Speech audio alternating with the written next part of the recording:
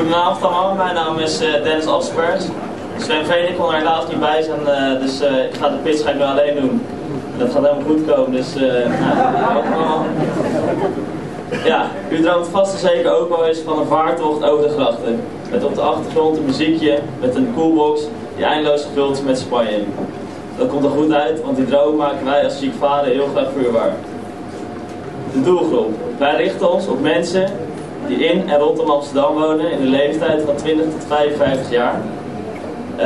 De sloep is zowel goed geschikt voor zowel privé als zakelijk.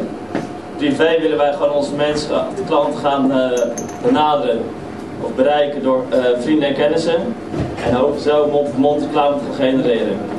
Zakelijk willen wij de klant gaan bereiken door evenementenbureaus te benaderen en zo te informeren over onze dienst. En hopen zo bijvoorbeeld bedrijven te triggeren om bijvoorbeeld netwerkborrels te organiseren op onze sloep.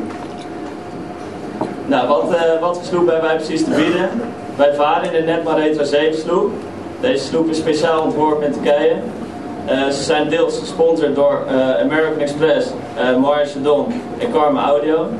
Dit maakt de sloep echt een perfecte sloep, omdat wij op de sloep een Spanje-bar hebben. En de sloep is tevens voorzien van een audiosysteem van Karma. De sloep is bijna 8 meter lang. En biedt plaats aan maximaal 12 personen. Indien de mensen ook gaan staan, dan kunnen er meer erop. De eerste dag dat wij gevaren hebben was met Koninginnedag. Dit was voor ons een hele leerzame dag. Omdat we allemaal verschillende dingen hebben geregeld, maar toch wel hele bijzondere klanten op onze boot hadden. De sloep was gehuurd door Mind Events. En we hadden onder andere klanten zoals Nicolette van Dam, Asje Kluivert, Regen Blinkert, Ote Zoe. Die zaten allemaal op onze sloep met Koninginnedag. En daar hebben wij de hele dag voor mogen zorgen. Dus dat was een ontzettend leuke ervaring. Nou, onze concurrenten zijn uiteraard de rondvaartboten en ook de particuliere verhuurders. Wij onderscheiden ons van de concurrenten door extra luxe te bieden. Ook als je Sjiek Varen inhuurt, krijg je een kapitein erbij, waardoor de dag gewoon helemaal zorgeloos genieten wordt en alle zorgen voor ons zijn. Naar de toekomst. Wij zien onszelf het liefst volgend jaar elektrisch varen. We hebben al verschillende gesprekken gehad met de gemeente Amsterdam, omdat zij erop in willen springen op elektrisch vervoer te stimuleren.